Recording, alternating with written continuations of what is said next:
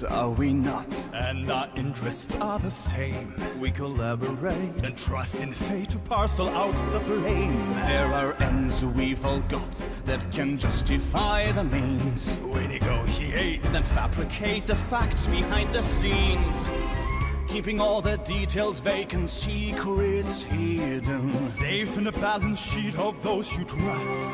Because history is a story told by the winners of the fight. You imply a little, specified by a little sailor. Who's gonna question what goes on in the middle of the night? Not a tinker, not his father or Mercedes or a jailer.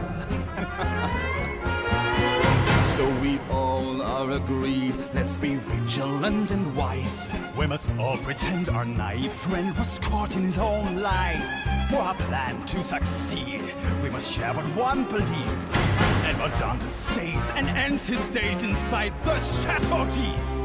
Where the softest things he'll touch are stones and darkness, deep in a craggy island dungeon's key. Because history is a story told by the man who make the laws. We supply a little lie to help the gullible to buy a little fable. What will become of the righteous man who fashions Dante's flaws?